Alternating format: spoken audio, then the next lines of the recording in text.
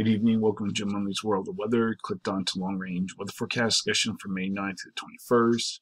For May 9th to the 13th, we have this blocking pattern here. We'll slowly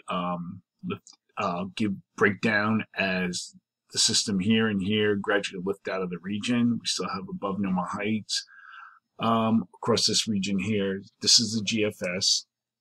And we're going to go through the days. You're going to see it slowly break down and lift out. We're going to work our way to the 13th. And the pattern gradually goes to low amplitude flow. This is, again, the GFS. This is GFS ensembles, the European deterministic, the European ensembles, and the Canadian. Canadian is the least amplified of all, with above normal heights across much of Alaska and Western Canada, near above normal heights here. A system exiting the south central plains is expected to generate storms and scatter to numerous showers along with below normal temperatures. A west-east precipitation axis is expected between the central plains into Ohio Valley. An onshore flow into the west will result in above normal temperatures and dry conditions. We're going to look now at the period from May 12th to 16th. Here we are at the 13th. We have above normal heights here, literally, excuse me, a low amplitude flat flow. And we go to the 16th. We have large positive height anomalies here over Alaska, Western Canada, trough here. And the GFS is in good agreement with this. We go through all the models. You're going to see that models are in good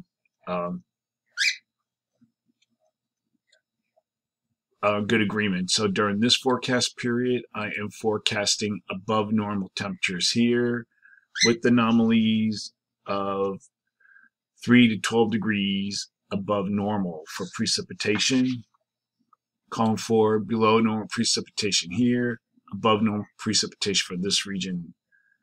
Now we're going to look at the period for May 17th to 21st.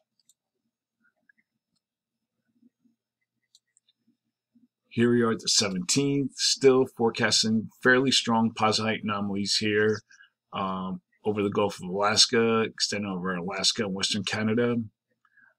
Near the above normal heights here, a little bit of a split flow in the west. And then we go to the 21st. We start to see a weak trough here across the northeast and also here. And we look at the ensembles, the GFS ensembles near the above normal heights. Now, this is interesting. The European ensembles has a fairly strong upper low here over Hudson Bay with below normal heights across this region here, with a area above normal heights here over Western North America and the east.